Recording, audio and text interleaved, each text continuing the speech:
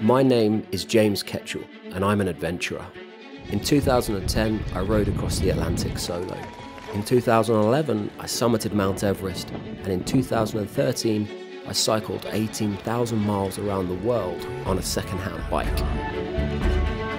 Whilst I'm currently the only man to have ever completed all three of these feats, not all of my adventures have quite gone to plan. The man and his partner were pulled from heavy seas 11 days ago and taken to safety by a ship. Conquering land and sea have been the most challenging and brilliant experiences of my life. But there's still one more great unknown I have to overcome: the sky. Over the next 10 months, I'm attempting to fly a gyrocopter around the world. It's a risky expedition, one that will leave me exposed to the full force of nature, take me to politically unstable regions, and bring me closer than I've ever dreamed to some of the planet's most breathtaking scenery. This is going to be the adventure of a lifetime.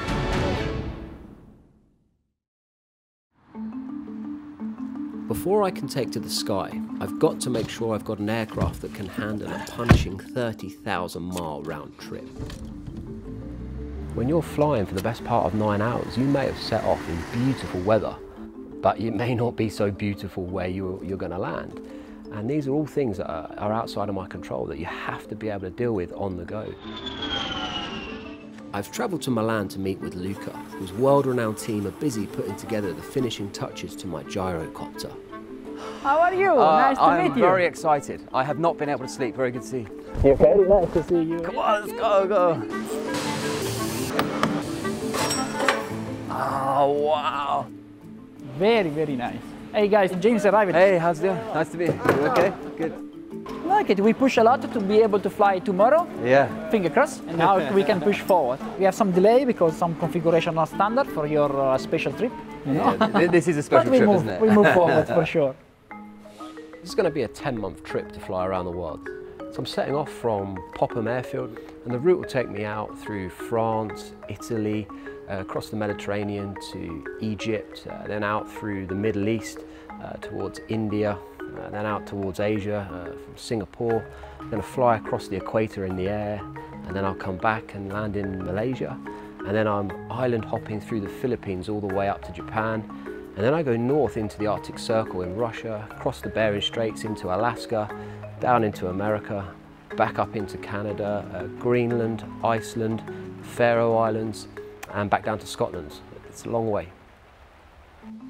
Also inspecting progress in Milan are my flight instructors from back home, Steve Boxall and Andy Jones.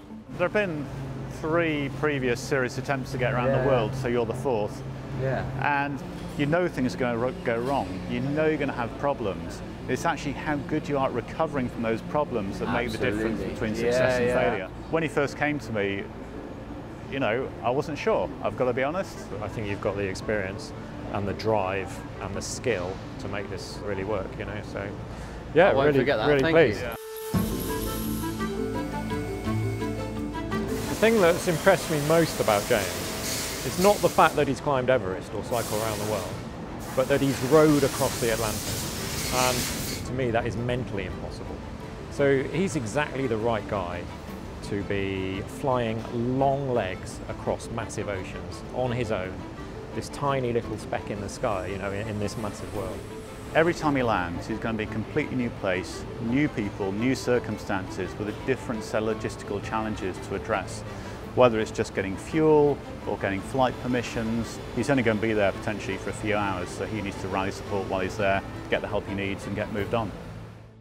When I first started learning to fly, I was really surprised at actually just how tiring it is flying. Just the levels of concentration. If you make a mistake, you're dead.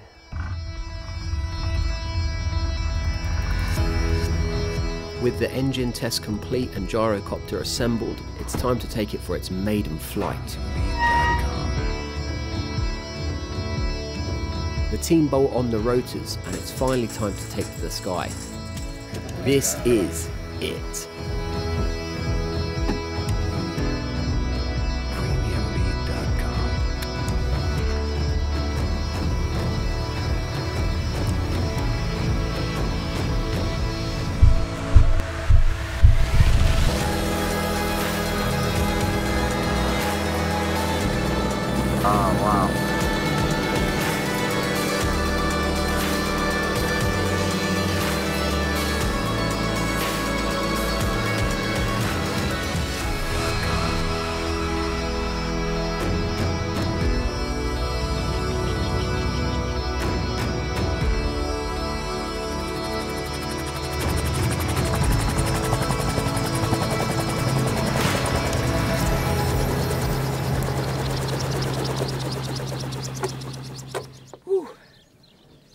Luca can fly.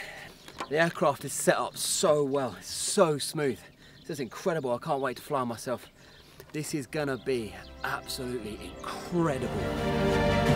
We got it, we did it. Now we have to go and fly around the world.